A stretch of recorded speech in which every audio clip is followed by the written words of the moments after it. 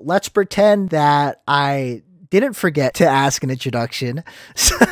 Would you like to introduce yourself? Well, I'm Javi. I play Valorant with my mouse. I had an accident jumping into the sea. I hit against the ground. I only can move this right arm. It's not complete movement. So you have no movement of your fingers at all, only your arm? No. Every single time you pull the trigger, you have to blow air to that? Wow.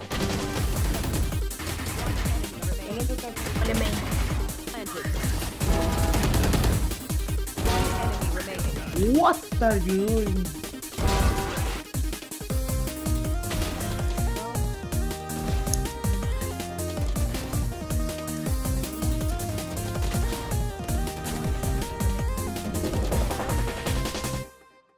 I'm making this video because it's a super interesting case. 2 to 3 years ago, if he came to me before, I would have had no idea what to do here. And, you know, over the years of experience, I was super confident on what I can do with Javi here. Out of all the professional players I've aim coached, Javi here is the most unique client I've had, par none. Regardless, I have a job to do, and I got to do it well. So enough talking, let's go straight to the coaching. All right, this is horribly organized. I'm going to tell you this. So let's talk about peripherals real quick, because I think this will be very, very different for you. Since you don't really have that much control gripping a mouse, better off to get something flat. Just to show you what I'm talking about here. For example, if you're using a humped mouse, your only control is like kind of like over here, right? That's kind of the only pressure you have on your mouse. Yeah, top and also the rear part. So to maximize the control on your mouse, at least for your case, something more flatter. Flatter it is, you have a little bit more contact points for you because you're working off just the top and the back. While with this, a lot more control. It's gonna feel like you're resting on a surface rather than like bouncing on the top of something. Yeah, pause right here. Pause right here. So now, let's compare it with your old sensitivity. For you guys at home, let's see what happens if another person were to play a sense that's too low. And we'll later compare if the same thing happens to Javi's. So I'm going to type in the chat what I think is going to happen. Do not read it. We're going to just have you play normally. Whatever I say in the chat is going to happen. Okay? Okay. All right. So I'm going to count. You don't have to worry. 2 underflicks, 3 underflicks. Over time. Yeah, 1 overflick. 2 overflicks, 3 overflicks. Those are surprises. Really, I'm not going to count those. 5 overflicks.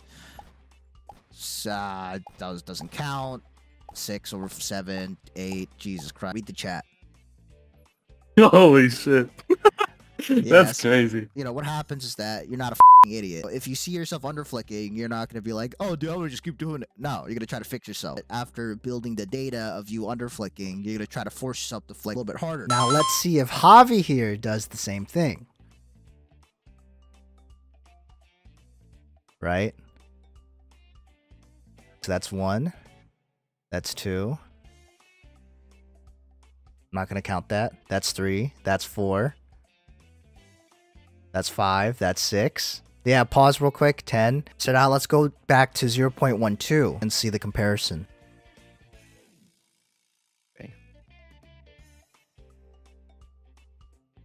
So notice how off the gate, you didn't start underflicking, right? You're just directly to it. Obviously, a new sensitivity is not going to turn Javi into the next coming of Jesus, but you'd be lying to say it doesn't help him out. Now, like a good chef, can't share the secret formula, but I just want to show you guys so you know I'm not giving him some random ass number. Now, let's talk about aim theory. Holy shit, here's our fucking whiteboard again. In terms of one-shot weapons or TAC FPSs, let's pretend your dumbass is right here. Okay, this is your field of, oh shit, your field of vision. This is your 5 to 10 degrees, okay? This is your 30 to 45. This, 90 plus. All right, I'm assuming most of you degenerates are Valorant players. So sorry for your parents. The prod zone, okay? The prod zone, all right? This is good for movement, pre-aiming, clips. So it's actually good to train this sometimes because you want to be able to learn how to literally maneuver better. But in Javi's case... These 2 circles. Yeah. For me, this is too much. Wow. I don't try to flick that. Who gives a fucking shit about that? This is mostly reflex. This is mostly micro adjustments. So for routines, what we're mainly going to do is train this part as if It's that prod zone, and focus on the speed and accuracy of that 5 to 10 degree region. Pasu is actually one of my favorite ways to kind of train for speed and accuracy, but depending on how you to it, you can actually change how you approach Pasu. In Pasu, a battle of speed and accuracy. Alright, you see this shit? You prioritize higher scores to have better speed, so you outspeed the movement of a dot, and shift his focus into perfect accuracy to improve his quality of micro adjustment. But at the end of the day, who gives a shit about M theory? Alright. Actually, when it jeez. This is super wacky, but you configure them in a spreadsheet. Oh my god. Dude, how long did all this take to set up, man? Did it take a while? It's more than a month just to get how it works. But with a little bit of training, let's see how Javi performs in deathmatch. Right, but... Ooh! Okay. Okay. I usually don't hit that. Holy shit.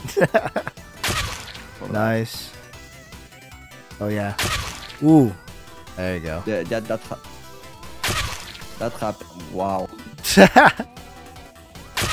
Nice. Yeah, try to hold a little bit more. Oh. Okay. Oh, kill this guy. Oh yeah. Your movement's pretty solid, mate. Okay. Okay. I see you. All right.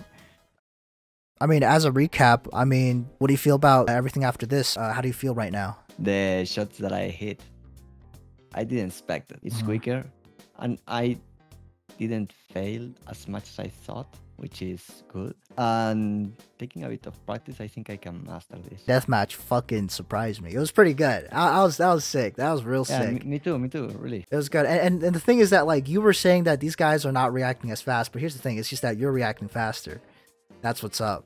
You know what I mean? So that's real good. That's really good. For anyone who watches this video, right? Where do you want people to go to, like, find you? Tuesday, Thursday, and Friday. The content, it's in Spanish. I can answer you, of course. Don't expect this, the main language is. This guy said his English bad? Your English is real good. I really want to thank Javi for being on video for this. I gave him every chance to say no, but he was really cool with being on video and talking about what specific issues he might need to focus on. You guys don't have to subscribe, but you definitely have to follow him. Please check the pinned comments and the description just to check out his stuff, and please give him a follow. But thank you guys so much for watching, and I hope you guys are playing ranked more often than aim training.